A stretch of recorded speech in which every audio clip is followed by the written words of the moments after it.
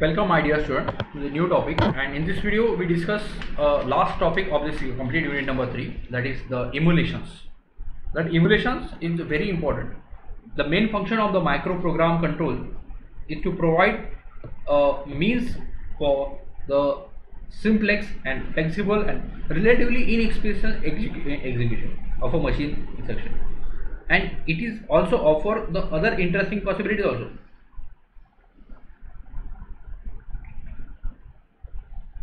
The main function of the microprogram control is to provide the means for the simple, flexible, relatively inexpensive and execution of the machine instruction.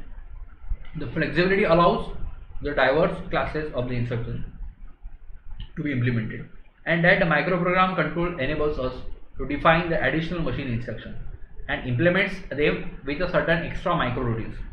Suppose we add the set of the instruction of a given computer, that is C1, and entirely a new set of the instruction, that is the instruction set of the different computer, that is C2.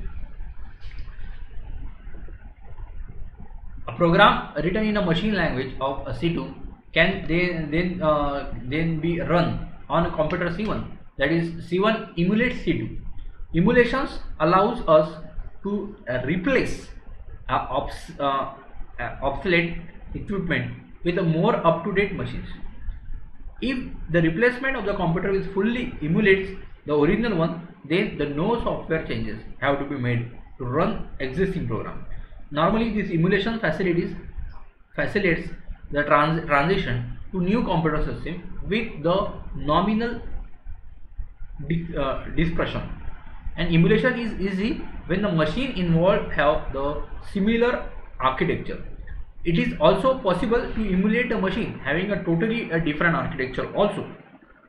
An extension of this preceding idea leads to another interesting possibilities. Suppose we have to add the instruction from reporting of a given computer, like a M1 machine, and entirely the new set of the instructions, that is in fact the micro instruction is a set of a different computer M1, and the programs written in the machine language of a M2 can then be a run on a M1, that is M1 emulates the M2, like that.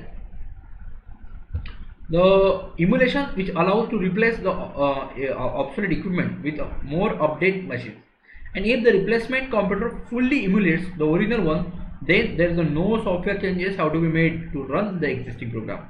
Thus, the emulation facilitates the transition to the new computer system with a minimal dispersion. This emulation is easiest when the machine involved have the similar architecture. However, this emulation can also succeed using the machine with totally different architectures. In this way, this emulation will work, and this emulation is very important in terms of to update the different computer systems. This is all about emulations. At the last, here there are some important questions which are mostly used in terms of the university examination, that are related with the complete unit number 3. And here we finish the unit number 3. Thank you.